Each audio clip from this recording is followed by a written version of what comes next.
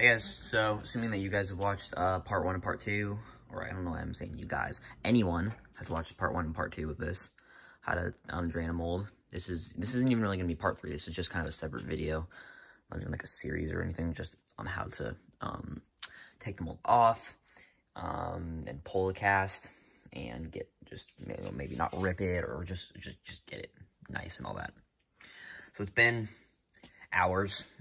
It's been overnight. Mold has been draining. Everything's still on there good. Yeah, we're gonna take it off and separate the mold halves, or maybe not separate the mold halves. Maybe I'll just pull it right out from inside. But yeah, things you'll need when pulling a mask is obviously your mold, the cast inside, and baby powder. So yeah, baby powder is quite essential for this process. So alrighty. So just take my mold, lift it up, and turn it upside down on itself, just like this.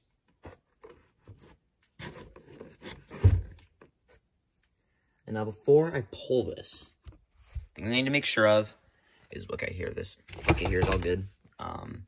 Look inside, make sure it's not super shiny. It's going to be a little shiny because it's nice, fresh latex. Like if I put my hand in, it's fine. If you put your hand in and it's super squishy and it's like wet and you lift it out and you've got like latex on your fingers, that's not good. That means you need to let it sit, and you just need to observe the whole cast.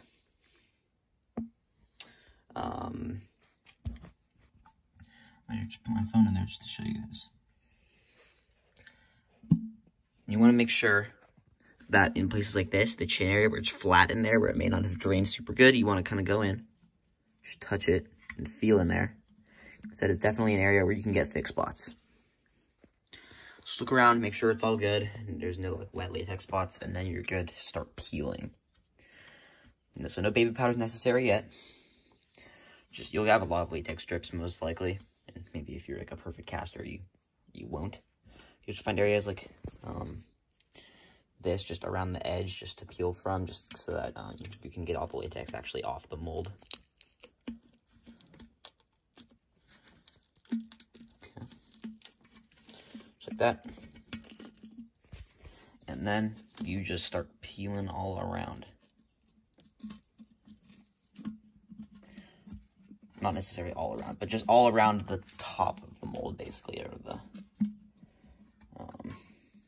the areas where the mold is sticking up, and like, where the actual sculpt from, or like all that, the actual indentation of the mask is not. So all the places, because all this is obviously going to be cut off later. So just pull till it looks good in there, and you don't want to pull any more necessarily. And I'm actually just going to cut off those excess pieces there.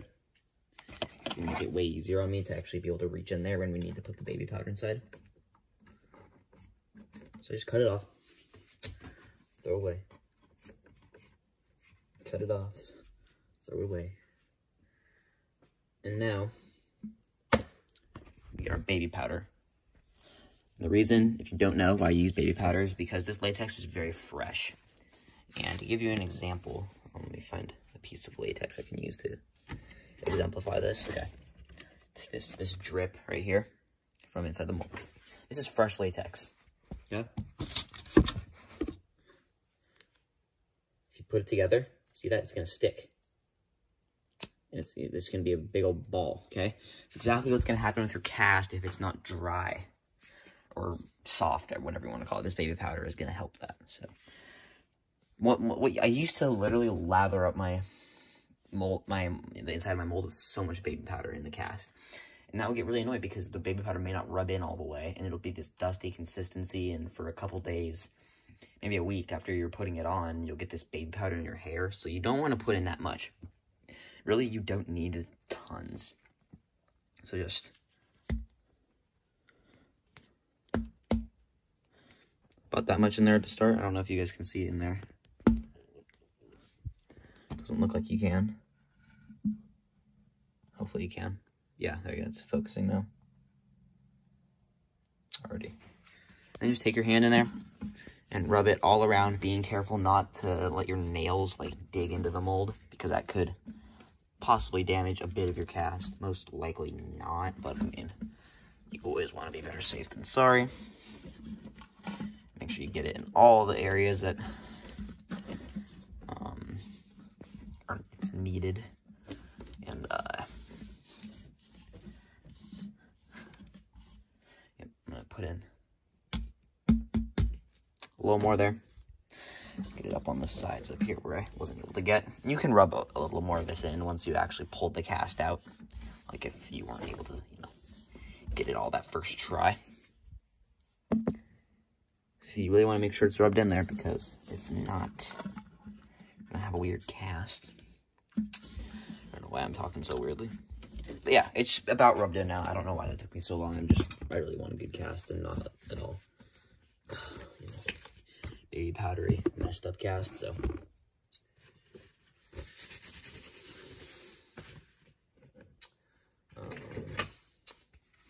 My bucket aside, draining bucket.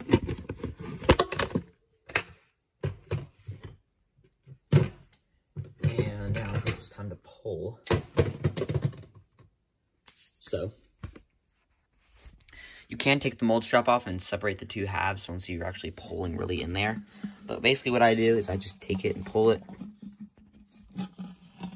And pull it. And you see this, when you're doing this, it's going to bunch up on itself, you see?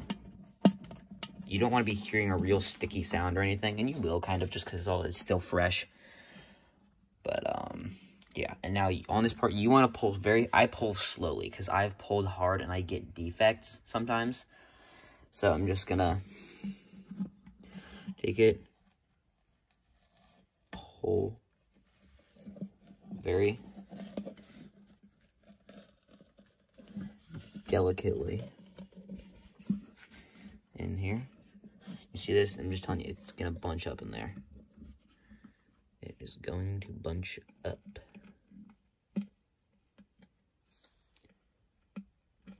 You can see I'm just pulling real nicely. Especially around these eye areas, where it is very likely that you're going to get a defect if you pull it on that sharp plaster.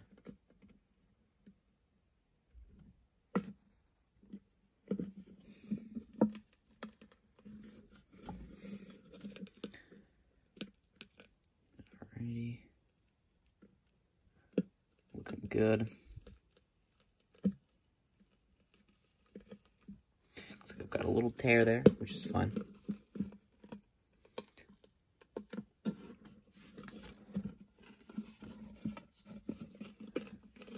And alrighty.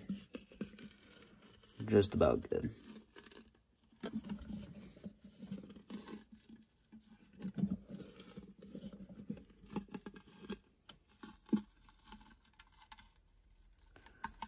And eventually you'll have it all pulled out. You can just make sure if it's still sticking in some areas. All good, and then alrighty. Very nice cast, and it's going to be a very white, light color at first, because it's almost raw, you know. So yeah, let me just set this down right here real quick, and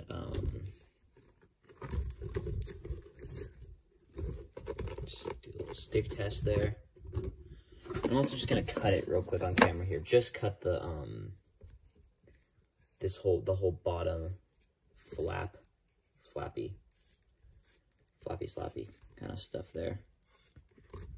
Just so I can actually hold it in my hand and give you guys a good idea of what the cast looks like. And it may look slightly misshapen in some areas because it is a fresh, raw, essentially, kind of cast. And a raw pull. That's how I prefer to word it. And it's still kind of drying and setting into itself, you know? if you were to leave this in a mold for like a week straight, you would have a dry cast. So, I'm sorry if you guys can't see what I'm doing here. If you guys are watching and then you see the video and it's you can't really see, then that's my bad. You can just skip ahead, obviously. What can I put this on here? On this thing with baby powder, probably. Set my mold back down. I don't have a foam head out here with me, unfortunately. There it is. Very misshapen, obviously, because it's not on a head, and I would recommend actually putting it on a head. And you can cut this all. Sometimes I like to let it sit for a couple hours so that the latex is fully like cured, whatever. So that it's when you cut it, it'll stay true to that form and it'll just look good. Only defects I've got are those there. Those like little indentations. It's from those clay marks in there. From where there were holes, and I patched them, and they weren't totally even with the surface, which is why I got that, which really is fine. I can just patch that up easily. This area on the head is a little strange. That's that area. Also, by the way, this is a Chad Gray Wild Corey mashup I'm doing, inspired by the face of Hollywood. No defect on there, or there, or any really important parts. And I'll have to kind of scan it just to see how it is. Little one right there. And I will do a separate video on how to patch defects. This blank is pretty good, so I might not even really need to. But, yeah, that's how to pull the mask. Mold's all good now. And I would also recommend tipping it up and over and cleaning it out in case you got any little bits of plaster or clay or latex bits that got around, so that next time you do a cast, you don't get it all weird. Yeah, thank you guys for watching, and hope this helped. And I will see you later once I have turned this into a disaster pieces Corey.